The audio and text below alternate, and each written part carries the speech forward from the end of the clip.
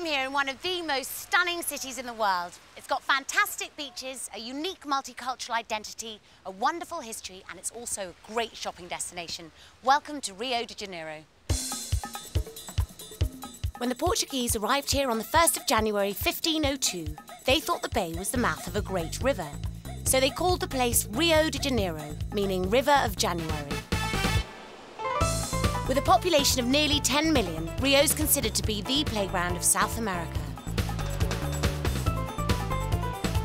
It represents the beautiful people, where the sun and the beach are life's most important ingredients.